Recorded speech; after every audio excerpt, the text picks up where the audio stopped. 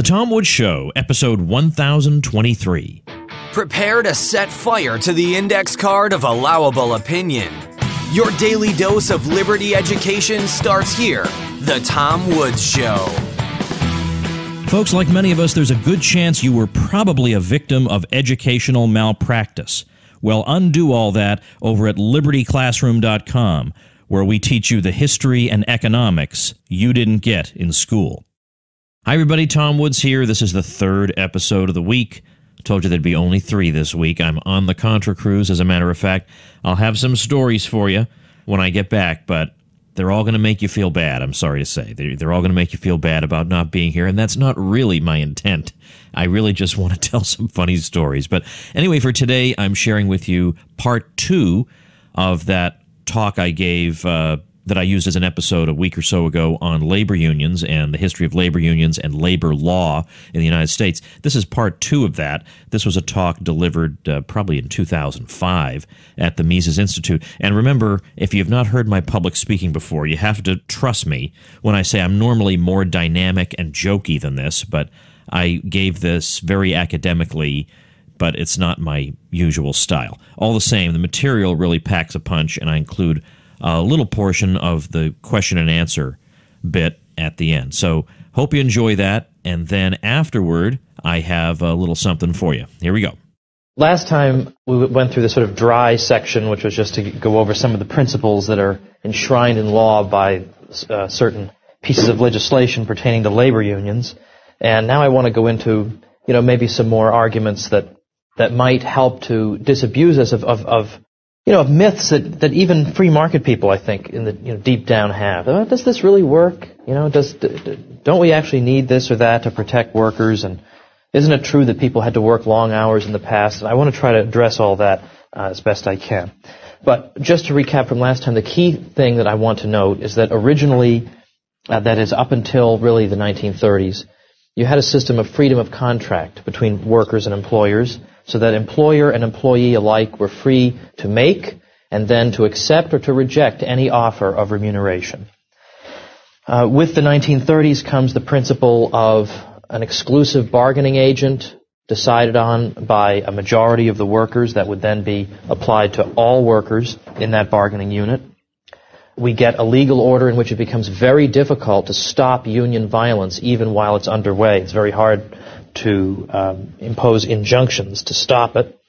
Employers have difficulty speaking against unionism or making statements about unionism around the time of the campaign for the certification election, because then they can be accused, even under the 1947 amendments, of engaging in speech that involves threats of reprisal if the workers if the workers decide to choose for a union. And by the way, also if they promise benefits to the workers, if the employer says that, look, I'll give you this wage increase right now, just don't unionize. Well, needless to say, you get severely punished for that. So the freedom of speech of employers is curtailed under this new order, this new legal order. Employers can be found guilty of failing to bargain with this designated bargaining agent, this union, can be accused of failing to bargain in good faith. And of course, this is a very elastic phrase. What does it mean to bargain in good faith? So in practice, what it has meant is that employers have come to the conclusion that the only way they can prove that they're bargaining in good faith is that they've had some give and take. So they begin by making absurdly unreasonable offers because they feel like that will then provoke bargaining. Massive strikes, even dominated by complete strangers who are in no way associated with a particular firm, become permitted. And strangers are permitted to come onto private property to agitate among the workers. So this is definitely a very, very different legal order than had existed in the past. Now, 2 little points before I go on to my big point. One little point is I want to make note of Morgan Reynolds, who wrote a book called Making America Poorer, and the subtitle is The Cost of Labor Law. It's worth reading. But he listed 7 distinct ways in which he believed labor unionism imposed costs on the economy. Because I didn't really develop that point too much before lunch. I gave some brief indication of it. But and by the way, if you want to get these points, you can either get Professor Reynolds' book, which is out of print and difficult to find, or you can get my book, The Church and the Market, which is in a second edition, a second printing. It's just come out. Okay, that was the second annoying thing I've said all week. Okay, my quote is I think I have 3 more between now and the end. Okay, well here's what they are. He says, number 1, the redistribution of income from the general community to union bureaucracies and their members. Number 2, he says the unemployment effects of unions, which is naturally going to happen if you increase wages artificially, less labor will be demanded. The consequences of union wage inflexibilities over the business cycle. So these union wage contracts make wages inflexible even at times when wage flexibility seems to be called for in light of depressed conditions. Number 4, the cost of union work rules. Union work rules would be things like, I remember a situation where, I can't remember if it was in college or where it was, but anytime somebody flipped over a cassette tape, you had to have a guy from the labor union come in and flip over the cassette tape for you. You couldn't actually get up and flip it over. So that was, sometimes you get these bizarre rules that are inserted into labor contracts that lead to just bizarre inefficiencies, and certainly that would be an example. Or other union work rules would involve deliberately avoiding using labor-saving machinery because we want more workers. By the way, in case there still is anybody, I'm sure not in this room, but anybody listening who is uncomfortable about labor-saving machinery. I remember reading The Grapes of Wrath years ago, John Steinbeck, and there is a part where he goes on this little tangent about farm machinery and how bad it is because it throws people out of work. And I always have to use this example in my classes to make sure they all understand this point. I say, let's suppose you have an economy made up of 4 people, and 3 of them work at the post office, let's say. All their work, 3 people, is to send letters to the other guy. Okay, so I say to them, this is not a realistic scenario, but it nevertheless works. And the other guy basically has an orange grove. Well, let's suppose that the post office gets some of those, stamp vending machines. And to buy stamps, you don't have to wait in line anymore, you can just go to the machine. Well, let's suppose that means that you now need only 2 people working at the post office. Okay? Well, that means that with 2 people working at the post office, you can now produce the same amount that you did with 3, but now you've released one person to go out into the economy and produce more things that we couldn't have had before because he was wasting his life selling stamps to you.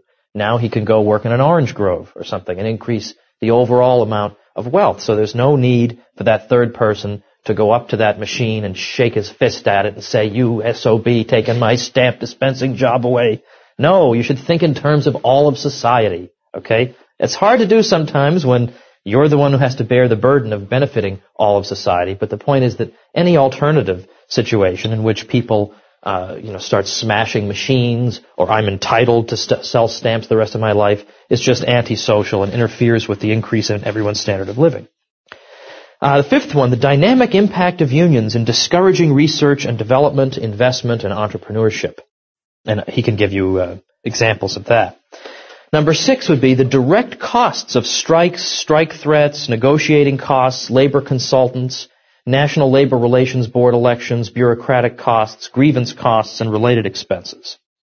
And then finally, the political role of unions in increasing international trade barriers, which is well known, government spending, and related forms of discoordination sustained by political action.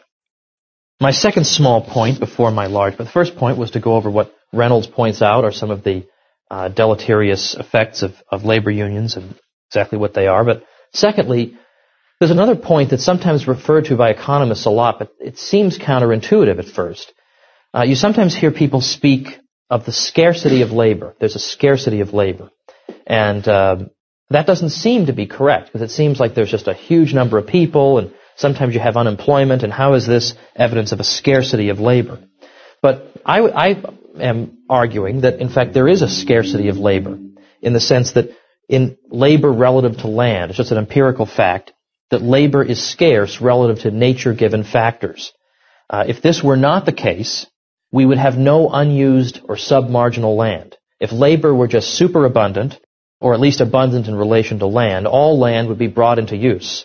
The very fact that some land and some resources remain untapped reflects the scarcity of labor.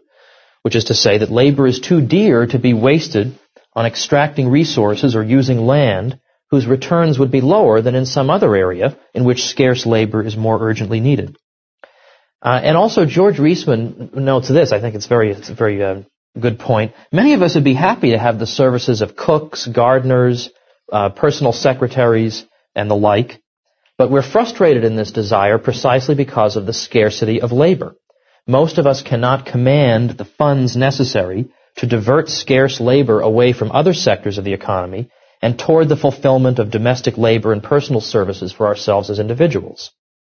In addition, while it is possible for any given person to desire a supply of goods that could be produced only by the labor of many individuals, on average, a person can, of course, never acquire more than the products of just one other person. And, again, Reisman, when the very young and the sick and infirm are allowed for, who can only be supported by the labor of others, it turns out that for each person who consumes, there is, on average, substantially less than the labor of one person available to produce. And then he goes on to provide much more evidence of the ineradicable scarcity of labor, including the fact that as workers grow wealthier and more comfortable, they begin to desire more and more leisure and thereby wish to supply less and less labor. So this really is, in fact, true and a defensible statement, that there is such a thing as a scarcity of labor. Now, typically, market economists will argue along these lines. They'll say that it's natural for people's well-being to increase on the free market as laborers, because there's competition among employers for this scarce labor. And so if somebody is employing me and I'm making, Pentium processors and you're paying me $1 a day, well, the argument goes that there'll be another employer somewhere who will bid me away, who also wants to have somebody like me, and will say, well, I'll pay you $2 a day. And so then the other employer has to bid up, so that eventually the argument goes that through, in effect, a kind of labor arbitrage, eventually the price of my labor is bid up to the point, more or less at my discounted marginal value product, so that it gets to the point where, I'm in effect being employed more or less at a wage that more or less corresponds to my level of productivity. That's something like the argument that you hear market economists make. Certainly there's something to that, I think, but there's another way of looking at this wage question, I think, and again, I say this as a layman. But I'm quite taken by George Reisman's explanation of why it is that laborers tend, through the natural workings of the market, to grow wealthier and wealthier. In fact, what he's going to argue is that there is a natural tendency for all real incomes to increase over time on an unhampered market. So what I'd like to do now is to look at that for a moment and give this alternative explanation as to why it is that people, in fact, workers included, tend to do better and better over time in an unhampered market. First of all, Reisman points out that let's bear in mind that his theory is not going to be that easy to see taking place in our economy, because we have an economy with an expanding money supply, a very active Federal Reserve system, and so we've grown up in an economy in which we think it's just normal that things get more expensive all the time. Like, this is just like a fact of nature. Things always get more expensive, and that's just the way life is.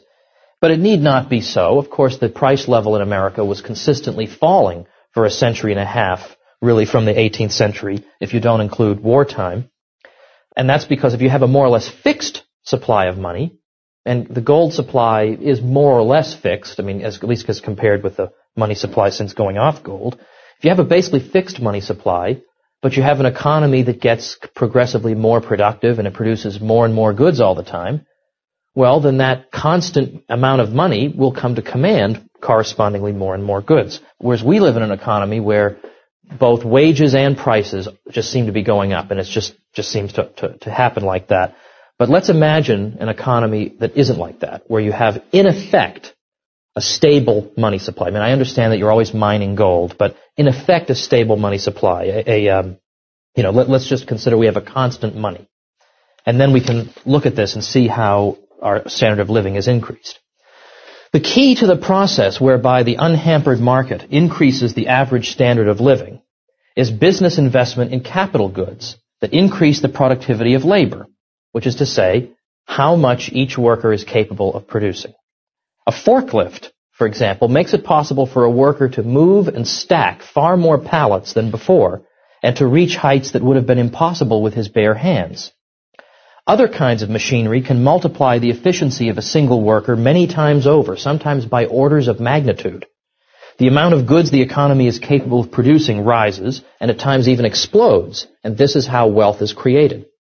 As a result of capital investment, firms can now produce many, many times more goods than before, and at considerably lower cost.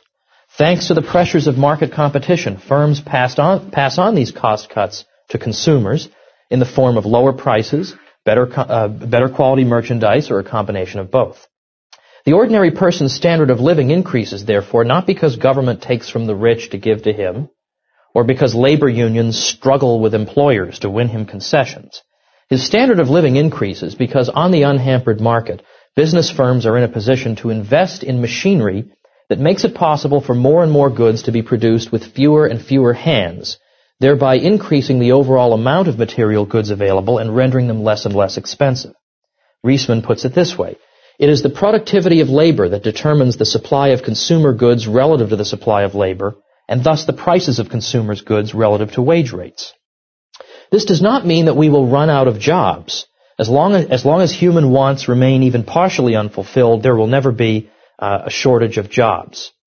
Now, Reisman sometimes puts this sort of playfully, and he'll say, look, like right now, most people would like to have, you'd like to have your own gardener, or you'd like to have 2 cars, or better cars than you have now, or a yacht, or a plane, or a yacht from which you can launch your plane. He says, in other words, you can always imagine at least some material improvement that, not everybody needs to have that sort of thing, but in other words, it's, given where we are now, and given a society where everybody is launching, his plane from his own yacht, there's quite a ways to go.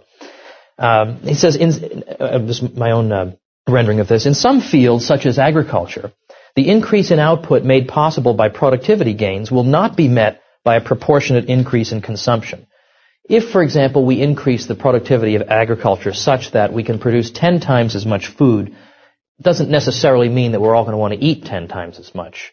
In that case, we're going to want to shift resources out of agriculture, because otherwise we're just going to be drowning in rotting food. So in that case, we'll have, even though it'll get more productive, we'll probably have fewer people employed in agriculture, as has in fact happened. But this released labor is now available to produce other goods that we could not have had before. They can go now work in the orange grove, as it were. This is labor that had previously been tied up in agriculture, and so we have greater wealth. But in other fields, like automobile manufacturing, productivity increases will make possible a mass market in a product that had once been a mere luxury, and will therefore attract more employment. In both cases, the great mass of consumers are enormously benefited. Now, this is not the description of events that you find in a typical history book. Instead, we hear, and I remember this from junior high onward, that massive redistribution of wealth from rich to poor was morally necessary and economically indispensable in order to improve the lot of the least wealthy. But that kind of policy could have done absolutely nothing to improve the standard of living of American workers. Reisman's description is as follows. He says, if one person in 1,000, say, is a wealthy capitalist and eats twice as much and has 20 times the clothing and furniture as an average person, hardly any noticeable improvement for the average person could come from dividing the capitalist's greater than average consumption by 999 and redistributing it. So at best, this kind of wealth redistribution would have been useless in eradicating the poverty of the past, but at worst, by discouraging the wealthy from investing, by in effect threatening to confiscate their wealth again in the future, this approach would only have inhibited the process of wealth creation and diminished or halted altogether the progress toward a higher standard of living that would otherwise have occurred for the great mass of the population. Now, this is a very brief overview of this, but immediately, of course, in people's minds, the objection is raised. Isn't it true, though, that workers in the past had to work very long hours? And isn't there some kind of intervention that's necessary to alleviate that problem? And certainly that is true. I wouldn't want to be a laborer in the year 1870. By today's standards, people in the 19th century worked an exhausting schedule. But again, when output per worker is miserably low, then a supply of goods, consumer goods that most people consider adequate, requires people to work correspondingly long hours to produce them all. I mean, if all the machines in our society were suddenly to break down, but yet nevertheless we all continued working 40-hour weeks, we'd probably all die. Or at the very least, we'd be living in huts, or we'd be scrounging for worms to eat or something. I mean, it would be difficult if you thought, all we need is the aggregate amount of work that can be produced by everybody working 40 hours. Well, 40 hours working with everybody's bare hands would not produce anything like the goods that we've taken for granted. So you need the machines. The machines are the key here. So this and not the wickedness of big business accounts for the low standard of living and long hours of work that existed in the past. As the productivity of labor increases, and with it the level of real wages, people can begin to opt for additional leisure rather than continue to work the long hours of the past. So without the need for any government legislation, a situation will eventually arise in which employers find offering correspondingly fewer hours to be in their own economic interest, and will offer them without the need for coercion. If someone who once worked 80 hours per week now wishes to work only 60, that is 3/4 as many hours, and is willing to accept a wage at or less than 3/4 that of his previous wage as a premium on the leisure he will now enjoy, it makes perfect sense for his employer to offer these terms. To the extent that maximum hours legislation corresponded with people's desire to work fewer hours, it was superfluous, since such an outcome would have come about by this means. But to the extent that such legislation was economically premature, forcing fewer hours on workers who needed the wages of their longer hours in order to maintain what they considered an adequate standard of living, it harmed people. It harmed the people it was supposed to help. And this is true in the same way for legislation to improve working conditions. Obviously, people want to have improved working conditions. But there are other considerations here. Now, improvements in working conditions that pay for themselves, in terms of less workplace damage and disruption, perhaps better morale among the workers, will be readily adopted by any profit-seeking enterprise because it's in their interest to do so. But even improvements that do not pay for themselves will still be adopted in cases in which the wage premium that would have to be offered to attract workers in the absence of the improvement would be higher than the cost of simply introducing the improvement. So, for example, the only non-arbitrary way of introducing an improvement like climate-controlled facilities, therefore, and the only way of doing so that does not price workers out of jobs entirely or impoverish society out of proportion to the satisfaction derived by workers now enjoying climate control, is by paying attention to the market. Everyone knows that certain lines of work, because of their difficulty or because of undesirable or unpleasant aspects of the labor involved, carry a wage premium to attract sufficient workers by compensating them for these negative factors.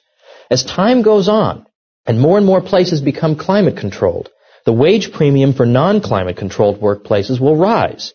The wage differential that the non-climate controlled workplace must pay in order to attract workers away from employers with climate controlled facilities may eventually reach a level at which it would be less expensive for the firm simply to install climate control rather than to go on paying higher wages than their competitors who provide it. The market thus allows for rational allocation of resources and helps to ensure that improvements in workplace conditions do not come at the expense of other goods that workers and consumers value more. After all, there is no logical limit to the improvements in working conditions that could be brought about. We would all enjoy having 5-hour lunch breaks, the service of a masseuse, and an office with a view of Niagara Falls. Any improvement in working conditions must come at the expense of something else that must now be foregone, and there is no way in isolation from market exchange that these foregone opportunities can be rationally compared. So this is why taxes on business and capital are so foolish and counterproductive. Since these taxes hamper business investment, which as we've seen is precisely what raises our standard of living, to impose them is in and of itself destructive.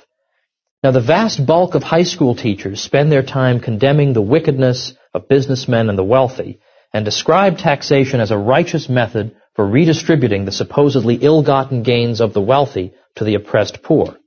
To put it kindly, such people have not the faintest idea of how wealth is created, and their envy-driven policy proposals inevitably make society poorer than it would otherwise be.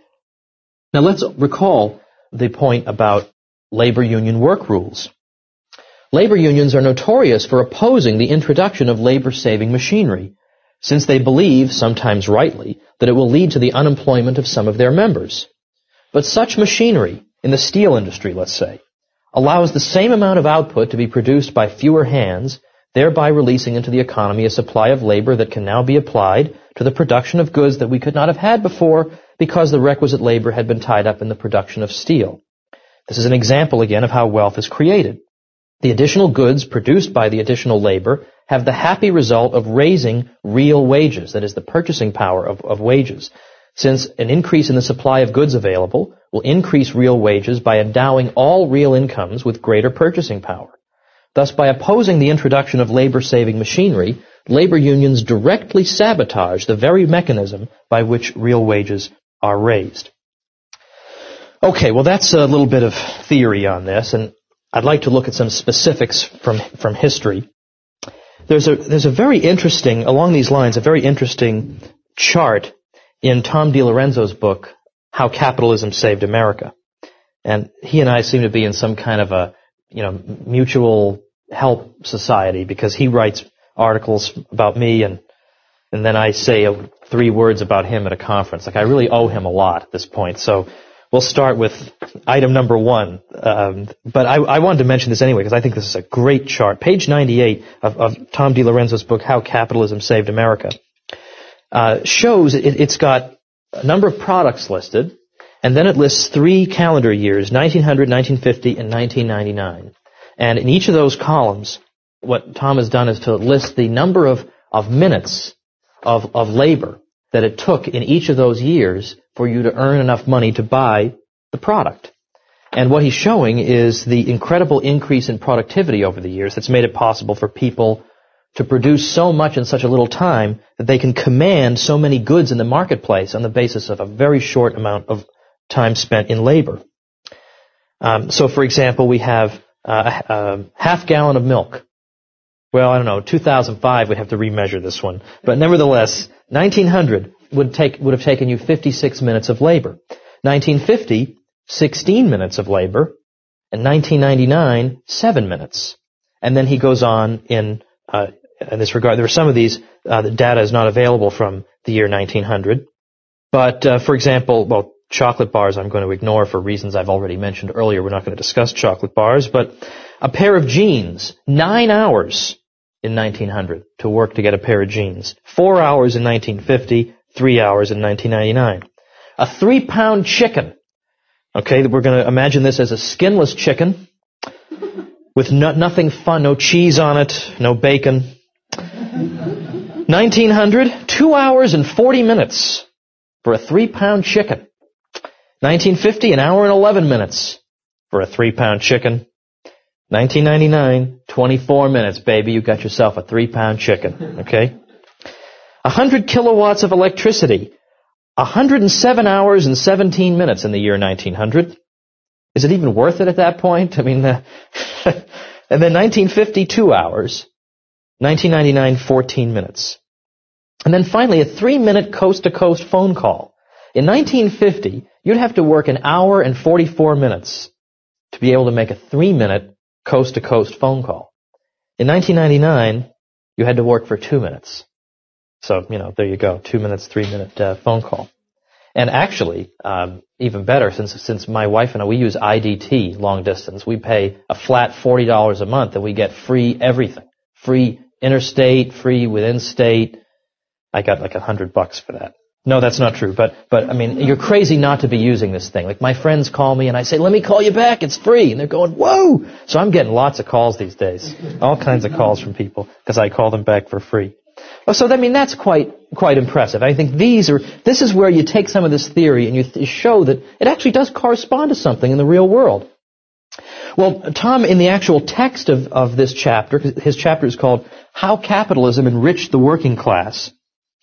He points out interesting examples of other products. He says when portable radios first appeared in American stores, the average American worker had to work 13 hours to buy one. Now it's 1 hour.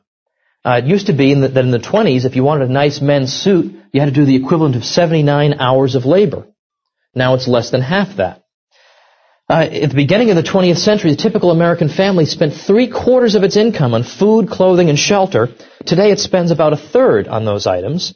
And Tom DiLorenzo, being who he is, also points out, and they spend an even greater proportion on taxes. Another important thing to remember. He says, in 1908, the typical American worker had to work 2 years to earn enough money to buy an average quality car. Today, a Ford Taurus costs an American worker about 8 months of labor, but the car is a technological miracle compared with the cars of yesterday, with standard air conditioning, power seats, safety devices of all kinds, cruise control, a sunroof, tinted glass, a CD player, and so on. In 1970, an IBM mainframe computer sold for around $4.7 million. Today, a personal computer that operates 13 times faster goes for under $1,000. And then Tom goes on to discuss the oft-debated question of, has American leisure time increased? Because there are some scholars who argue that we're working more than ever and there's much less leisure.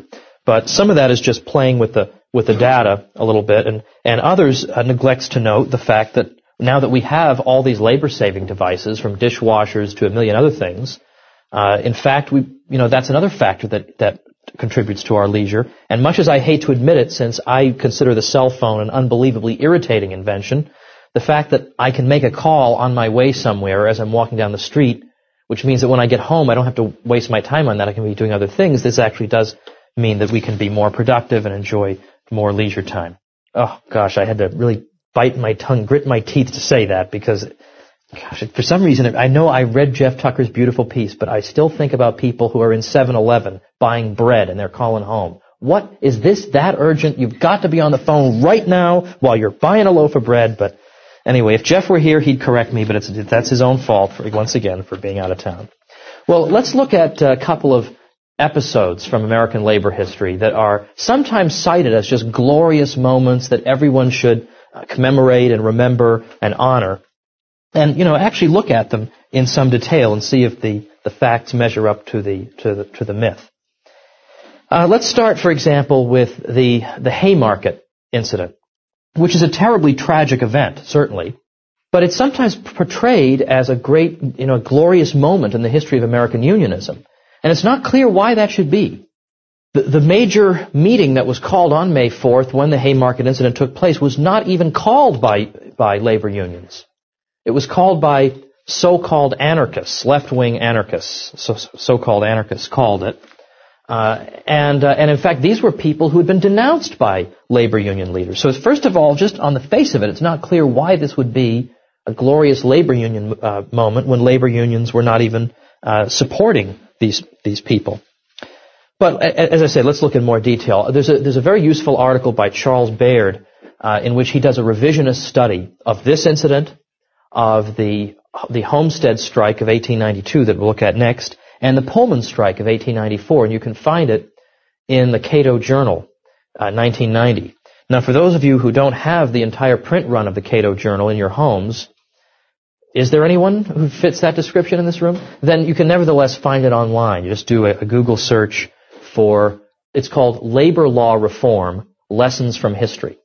It's actually in the bibliography to my book, but you'll notice that my book doesn't cover any of that material. So what's it doing in the bibliography? Well, originally there was a labor union chapter. That was cut for space reasons, but the bibliography stayed the same. So sometimes there are items in the bibliography on subjects that I don't even remotely touch upon. But anyway, this one I highly recommend because it's an example of how labor history should be done. It should be done, first of all, by somebody like Charles Baird who understands the economics of labor. And secondly, it should be done primarily with the use of the most primary sources you can get your hands on to try to reconstruct what happened. Because the example of Haymarket is a good example of how very often these stories of labor union triumphs or tragedies are typically distorted in a standard history. Well, basically, we start the story of what happened at Haymarket, which is talking about Chicago. We start with the McCormick Reaper Company in February 1886. The incident in Haymarket takes place May 4th, 1886, so a little earlier that year. There had been a lockout at the McCormick Reaper Company. The company had basically shut down in anticipation of a strike. There was a strike threat looming. And the strike was not actually a strike about wages and hours and working conditions.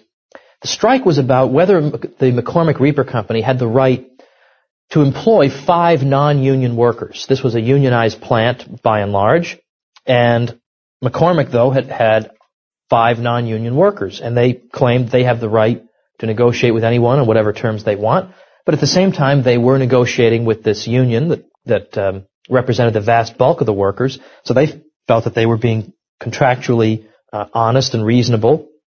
But the strikers were of the opinion that no, they should not hire anyone except union workers.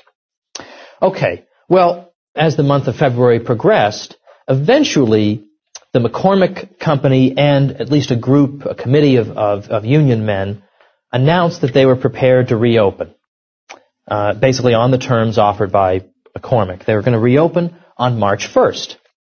But according to the New York Times, another group of unionists at McCormick, and these are the words of the New York Times, intimated very strongly that they would make trouble for those who do attempt to resume labor. Well, March 1st comes along, and a great many strikers come out, crowds of them. And so, of the 1,000 McCormick workers who had initially indicated a desire to return to work, initially only 150 actually dared to do it.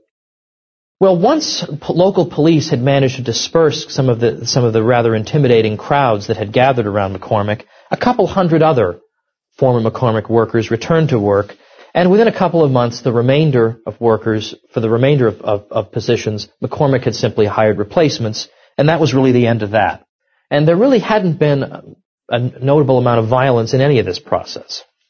That's sort of the background for this.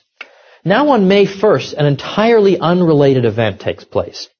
For 2 years, basically labor unionists had been struggling for the 8-hour day. Since 1884, May of 1884, there had been a campaign going on saying that for the next 2 years, we're going to agitate for the 8-hour day. And let's put in parentheses here that when they say the 8-hour day movement was saying that we want to work 8 hours a day for 10 hours of pay. They weren't just saying we want to cut our hours back. We want to cut our hours back and get the wages, the amount of money that we used to get at 10 hours or whatever amount. But 8 hours of work for 10 hours of pay. So this movement got started in 1884 and said for the next 2 years we're going to be agitating about this. We want to try to get as many employers on board to impose the 8-hour day. And then when May 1st, 1886 comes along, if there are employers out there who still haven't gotten on board for the 8-hour day, then we go on nationwide strikes and refuse to go back to work until the 8-hour day is granted. Well, by the time you get to May 1st, 1886, a great many firms have in fact granted the 8-hour day. And interestingly, the McCormick Reaper Company was granting the 8-hour day at about this time. But not all firms by any means had. So the strikes began. The general strikes began. And in Chicago in particular, you see people particularly working in lumber and other areas were going on this major 8-hour day strike that began on May 1st, 1886. Okay, so they go on strike, a bunch of workers. The vast majority of the people who are striking in favor of the 8-hour day beginning on May 1st are not people who had ever at any time worked at the McCormick Reaper Company. There is practically no connection whatsoever between what we looked at with what happened at McCormick and this long scheduled rally on May 1st. They're entirely disparate events. Yet as that event unfolds, there comes to be a connection between the two. Because at the rally for the 8-hour day, and at some of these rallies, at May 1st you get a series of rallies, May 2nd's a Sunday, where things are quiet, then May 3rd things get started up again, you begin to get some very inflammatory speeches being delivered that are not entirely related to the 8-hour day issue. So, for example, one speaker, who represented something called the Central Labor Union, speaking to this group, again, which had practically no connection, in effect, a totally negligible connection to McCormick, reminded workers that, right here in our midst, there's a plant that hired replacement workers, that hired scabs during a strike. And we should punish them for that. Now, that has nothing to do with the 8-hour day. It just has to do with labor frustration. So a labor union figure from the Central Labor Union named Fritz Schmidt said this at the rally: "On to McCormick's and let us run every one of the damned scabs out of the city. It is they who are taking the bread from you, your wives, and your children. On to them, blow up the factory, strike for your freedom. And if the armed murderers of the law interfere, shoot them down as you would the scabs." Kind of an inflammatory speech. Okay? Well, in the midst of this type of speech being delivered, and by the way, again, that comes right out of the New York Times, that recapping that speech.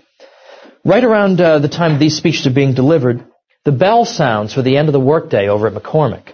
And so having been, in effect, whipped into a frenzy over McCormick being a uniquely wicked employer, the New York Times reports that thousands of workers from this particular demonstration stormed over to McCormick. Now, other eyewitness testimonies have the figure much lower. I've seen as low as 200. But the point is that at least some number of people ran over to McCormick armed with stones to start pelting the scabs over at McCormick. The result was that you had a very ugly confrontation with the McCormick workers having to run back into the plant for their own safety, and so they were having rocks whipped at them, and then the rocks were being thrown through the windows of the plant, and eventually the police arrived and attempted to restore order. They fired their guns trying to just get the crowd to disperse, but eventually they actually ended up killing at least 4 people who were there, at least 4 of the people from that other rally who had run over there. The workers themselves then began to open fire back, but ultimately it was viewed by some of the anarchist types as a massacre by the police. But let's bear in mind here, because the way it's often described, I mean, certainly these 4 people shouldn't have been killed, obviously. But the way this is often described is that if you could be easily forgiven for believing, reading the standard account of this, there was a strike going on at the McCormick plant, and the police came and started shooting them. But in fact, not only was that not the case, the plant had been operating for a couple of months with basically no violence, but also the people involved over there were not even McCormick workers. They were workers from a completely unrelated rally.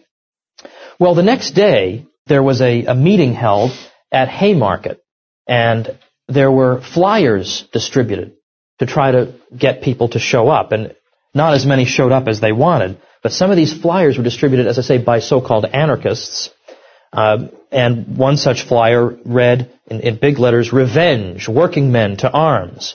And it read in part, "If you are men, if you are the sons of your grandsires who have shed their blood to free you, then you will rise in your might, Hercules, and destroy the hideous monster that seeks to destroy you. To arms we call you, to arms."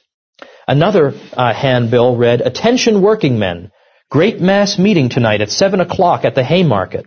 Good speakers will be present to denounce the latest atrocious act of the police, the shooting of our fellow workmen yesterday afternoon. Working men, arm yourselves and appear in full force."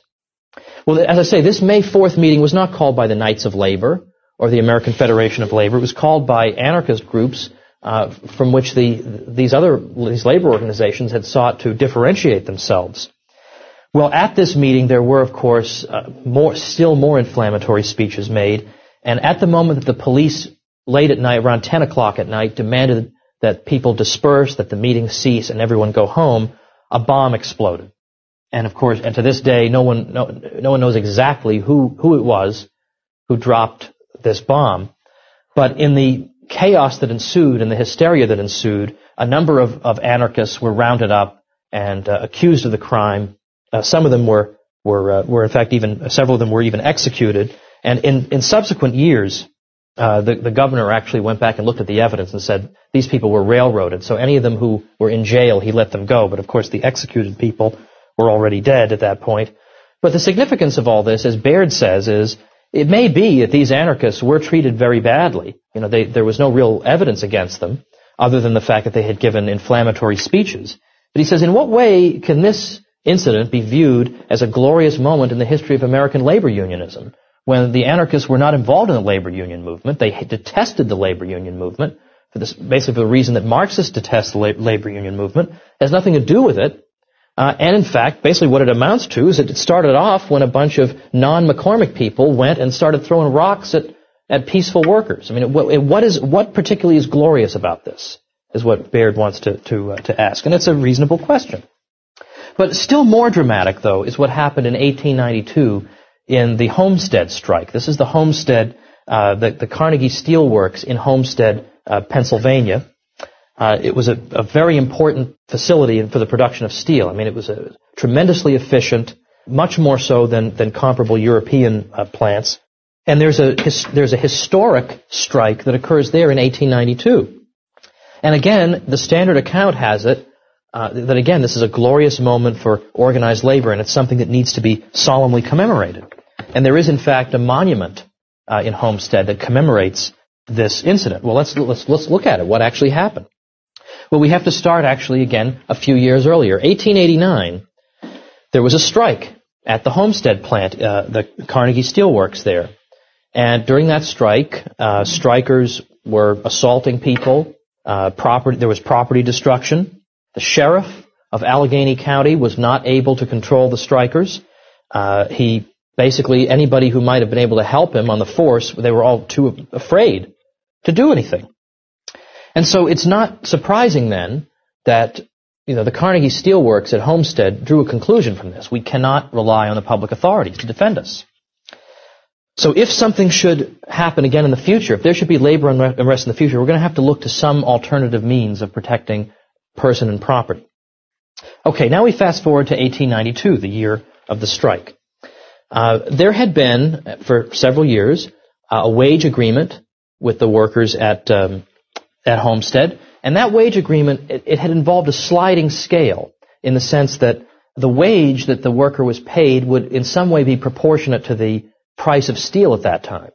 So in a certain sense, the idea more or less was that it's profit sharing, so that if steel is very expensive, then we get a higher wage. Steel goes down, to a certain extent we get a lower wage, but if steel goes below $22 per ton, then our wage cannot go down any lower than that. Even if it went down to 18, 17, our wage would stay at the $22 level. That was the agreement. Okay. That was set to expire in July of 1892. So now you've got to renegotiate. Well, the price of steel had been declining, and the Homestead plant was finding that it would be difficult for them, given that the price of steel was at $22.50 per ton. To keep $22 as that low point would have been difficult for them. So they wanted to negotiate that point, and how would the sliding scale work under the new conditions? All right, so the company and the workers are negotiating back and forth. There were several different unions represented at this plant. Now, Frank Taussig, whom many of you may know from his tariff history of the United States, said this in an article he wrote in 1893. He said, "Judged by the scale of the market rate of wages for work of similar difficulty elsewhere, some of the men were largely overpaid. Some of the leading workmen received very large earnings indeed, $6, $8, even $10 per working day." Obviously, this is not $2,005, needless to say. Well, by the time of July 1892, it was clear that the two sides were not going to reach an agreement. In particular, it was the Amalgamated Iron and Steel Workers. That they represented about 800 of the 3,800 workers at the plant. They were not accepting the new offer, and they threatened to strike in that month. And in fact, they went ahead with it. They went ahead with the strike. But it wasn't just that. It wasn't just the 800 who belonged to this recalcitrant union. Basically, all 3,800 workers went on strike. And it seemed to the folks at Homestead that intimidation must have been used here. Well, how would you be able to get all 3,800 workers to go on strike when 3,000 of them were perfectly happy with the deal? How did they do that? And so they were convinced. Both Carnegie, who was not present, and the guy who was actually running the Homestead plant, Henry Clay Frick, was of the belief that there must have been intimidation used. Well, regardless, whether there was or wasn't, it would be hard to get to the bottom of that at that point. But the strike went on, and so the 3,800 workers basically ceased working. And Carnegie himself, when he got word of this, was stunned that his workers all of them had gone on strike. He was of the opinion that he had modern facilities, that he had reasonable safety precautions in place, given that steel production is inherently an extremely dangerous line of work. He thought he had been more than reasonable to his employees, and he was quite taken aback that this took place. Well, the strikers now form what they call an advisory committee, and this advisory committee now begins to, in effect, exercise the powers of government in Homestead. This advisory committee surrounded the Homestead plant, would not allow basically anyone other than company officers entrance, and they made it clear that they were trying to prevent non-union workers from getting into the plant. They would stop and question strangers, people they didn't recognize, going into the plant. So in early July, 300 guards from the so-called Pinkerton Detective Agency were dispatched. The Pinkertons were a private organization that would sometimes be dispatched in situations like this, where the public authority is helpless to do anything, but that assaults against private property are in effect and need to be addressed. So 300 Pinkerton guards set out on a couple of barges along the river heading toward the Carnegie Steelworks at Homestead. So there's a docking site, in other words, on the property for the barges. Well, the striking workers caught wind of this, that these several hundred Pinkerton guards were on their way, and a mob of thousands began to rush over to the docking site. When the boats finally got to the docking site, the mob, in fact, greeted them by letting the Pinkerton Detective Agency guards know that they really were not welcome there. And the way they let them know that they were not welcome there was that, for example, when some of the Pinkerton guards tried to disembark and actually come ashore, along with the leader of these guards, Captain Hinde, we get from a modern historian this description of what took place. 3 strikers ran forward, 2 grabbed the end of the gangplank, while the third deliberately lay down upon it as if to dare the enemy to cross his body. As Hinde was trying to shove the prone man aside, the latter pulled a revolver and shot him through the thigh. The heavy cartridge knocked him over backward. A torrent of gunfire swept the men on the plank. Hinde was hit again. Another guard named Klein was killed instantly. 4 of the others were wounded. Well, the Pinkertons hadn't even fired at this point, had not fired a shot at all. But at this point, given that one of them has now been killed and others have been shot at, wounded, they began to return fire. And at this point, 2 strikers were killed and several injuries. The mob retreated, but temporarily, because ultimately, all day long, the Pinkerton guards who are still on board the boats are being fired upon. And the way that the strikers are going after these Pinkerton guards changes over the course of the day. First, they fire cannons at them, hoping to sink them. Then they try to set the barges on fire, and then they try to use dynamite on them. Now, again, there are some sort of sticklers, who would say that, this is not appropriate behavior, toward fellow human beings, but I think people who say that are just oppressors of the working class. Well, this advisory committee now, which, again, is sort of directing the strike, as I say, it has basically usurped the powers of government in Homestead. They're basically running Homestead. They're censoring the press. They're throwing people in jail just because they said that we don't like the way the strike is being run. Charles Baird said the only thing that was missing was the guillotine. He said it was like the French Revolutionary Reign of Terror, in effect. He said, compared to Robespierre. All right. Well, eventually, the governor activated the National Guard and managed to begin to gain control over the area and the plant from the advisory committee. And with the passage of time, non-union workers were able to be hired, enough of them so that you could actually get things up and running again. Now, in fact, even workers who've been on the strike were welcomed back to the plant, except those who were responsible for the most egregious, examples of animal exuberance, as we mentioned earlier today. They were exempted, but many of the strikers were welcomed back, and some non-union workers were admitted to employment as well. Well, by the time you get to the fall of October, this advisory committee is still trying to carry on pressure against the Homestead plant, and it's pretty obvious by October that they've lost. I mean, the plant is up and running. Everything seems to be fine. So in October, given that even some of the people associated with the advisory committee group were going back to work for Homestead, we note that a bomb went off in a boarding house that housed many non-union workers. Another non-union worker had his own house burned down. Other non-union workers, when they were caught alone in town, were beaten.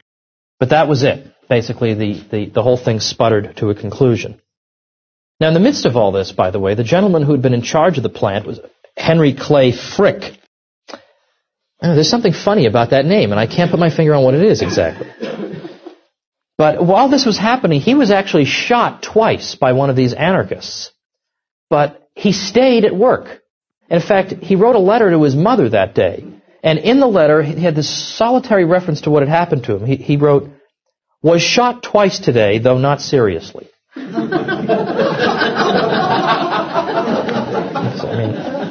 It's funny. He and Carnegie, after this, actually didn't really get along. But if I were Carnegie, I'd say, this is exactly the guy I want working for me. The guy gets shot, and he won't even...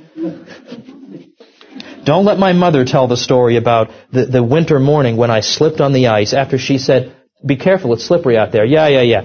Bang! And I fractured my elbow. I didn't realize that at the time. And I brushed myself off and went up to the bus stop and went to school.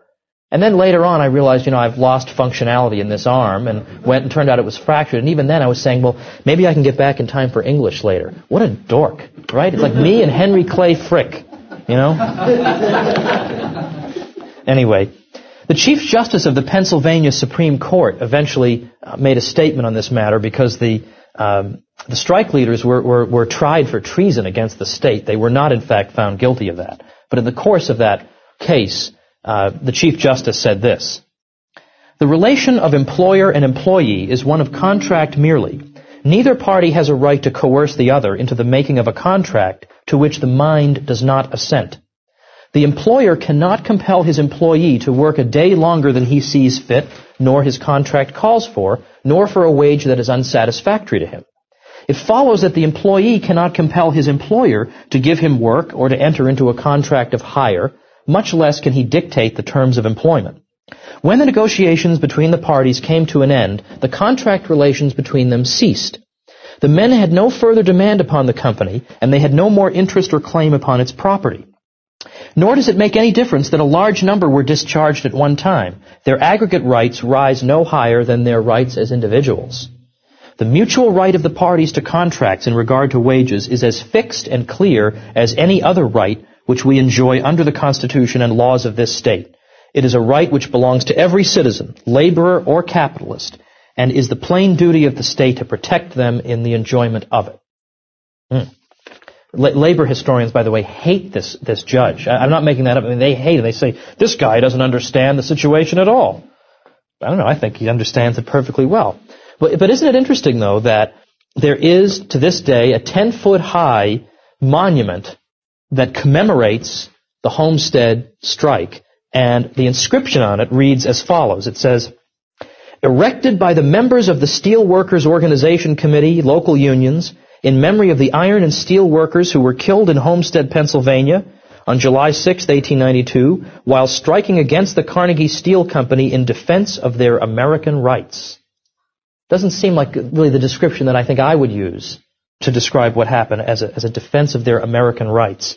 And Baird's assessment is to say that it seems to me that what they were actually doing was violating the American rights of other people who just simply wanted to work at the Homestead plant. Well, all right, that's at least a little bit of an overview of a couple of the better-known labor incidents, and I think it goes to show how much work there is to be done on this, because that's not the version of the story that typically comes out, and yet these are all sources that are easily consulted, that you can easily get. And so we need a toward a reconstruction of American labor history. And I now have 2 little kids and I have a million things to do, so somebody here has to undertake this project. Okay, so we'll stop here. We'll finish with talking about labor and then take questions. Yes, sir, and then yes, sir. If I could just summarize it this way, maybe you can tell me, but you sort of see these labor problems as the result of, to coin a phrase, outside agitation. That in the absence of sort of outsiders coming in and creating turmoil, that we wouldn't have these incidents? Oh, well, I wouldn't say that for sure as a matter of apodictic certainty. The question is, am I saying that in the absence of outside agitation, would we basically be free of these type of labor disputes? Is it only because outsiders are coming in and organizing people? But just as an empirical fact, it's so often the case that at least in many cases, the agitation for labor organization comes from an outside organization. It oftentimes does not just emerge spontaneously from the workers themselves. It emerges when some guy from the Teamsters comes in and says, "Hey, you guys, what's the matter with you deadbeats? Why don't you organize yourselves?" That just happens to be the case in many particular situations. But there's no a priori reason why that should be. Yes. I was thinking what you said about the event and thinking about what happened in Paris in 1876. And how much of that influence of what happened in Paris was going back to the anarchists that were getting involved for agitation purposes? Because I remember back in my college days when agitators would say trying to close shows down Berkeley, and we had people Parkinson out there, and they would get the crowd all stimulated, and they leave, and then they go on facing the National Guard. And I was wondering how much of that outside agitation in 1892 was affected by what happened in Paris in 1876. Well, I don't know if there's a direct connection, but I would at least point out that the Knights of Labor, which had been around since the late 1860s, was an organization that had enough internal problems as it was, because after a while they were admitting farmers into it too, and it began to lose focus. But the Knights of Labor really suffered as a result of the Haymarket incident in 1886, because one of the people who was accused of in some way conspiring to set off that bomb happened to be a member of the Knights of Labor. Now, that doesn't mean that the Knights of Labor endorsed this. They can't control every single person who's a member. But people began to associate in their minds, oh, Knights of Labor, yeah, Haymarket. And it's devastating for them. And it's not coincidental that it was in that year that they began to disappear and the American Federation of Labor began to increase. So it means that the best way I can answer your question is to say that there was a very careful attempt on the part of a guy like Samuel Gompers, who was the head of the American Federation of Labor, to try to make sure that people who were violent or radical, just by philosophy, as these type of anarchists were not associated with his organization, because he didn't want to scare the heck out of the country. He didn't want people to think of labor unions as the source of just a kind of a systematic violence throughout society that anarchists were associated with. But I think that's about the best I can do with that. Yes? Could you say more about Samuel Gompers and his role? He's still a hero among high school. Yeah, and thinking, he's not so bad. He disagrees with me on economics and stuff, but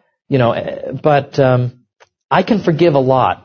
When people do one heroic thing, oftentimes in my mind it very much offsets other things. And Gompers was involved in the Anti-Imperialist League at the time of the Spanish-American War, but then mainly the suppression of Philippine independence. So he was somebody he wasn't the sort of labor leader who rallies his troops to go be rah rah rah and we've got to support every war because they're all ipso facto just. He took a gamble by saying, well, you know what, I think this is immoral, and I'm going to stand up against it, even if there are a bunch of flag wavers in my organization. I'm nevertheless going to come out against it.